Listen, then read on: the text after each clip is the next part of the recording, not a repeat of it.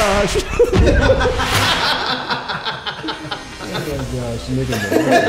Sorry. There we go. Hey guys, welcome to another episode of Restoration Renegades. I'm your host, Jeremy West, along with our restoration experts from Dalworth Restoration, Nick and Josh Hobbs. Welcome to the show. And of course, our do-it-yourselfer restoration renegade, Mr. Jason Ward. All right, guys, we got an important question today. As always, they're always important. And the question is, does my homeowner's policy cover mold? I don't know, Jeremy, does it? I don't know. I should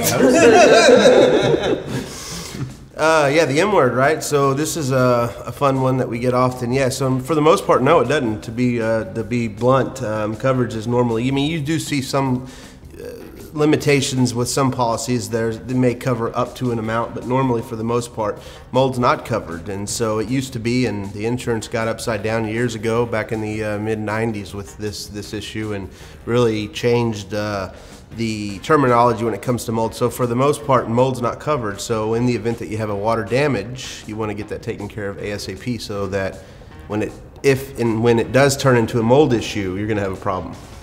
So what percentage of water damage results in mold, subsequent mold problems? Well, I would say 0% of the ones that we do, because that's the whole reason as to why we get out there, is to stop it from happening. But 100% of the ones where the folks don't take care of anything, right, you know, for the most part, it's going to take care. That's going to happen, or that's the risk that you take. How long does that take to form?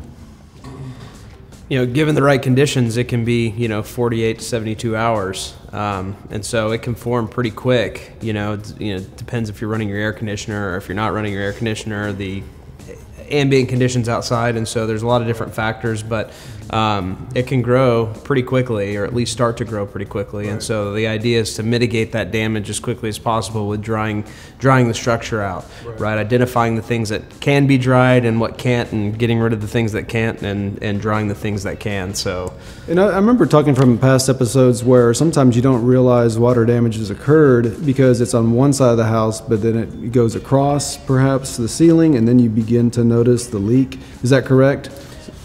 Yeah, I mean, yeah, it can be a challenge sometimes to find certain leaks. Mold's definitely a moving target because it grows in areas where the conditions are perfect for it to grow. So it can sort of show its face in different areas and make it more problematic, so to speak, to locate in the event that it turns to mold. Mm-hmm.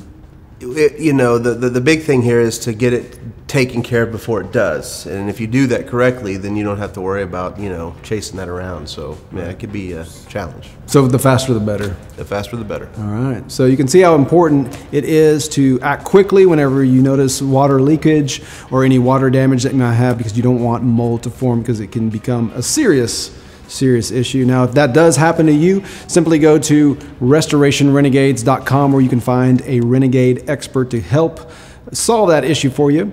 And also, you want to make sure that you find more educational episodes like this one by subscribing to our channel, and then smash that bell, as well as smash the like button, so that you get more informative content such as this.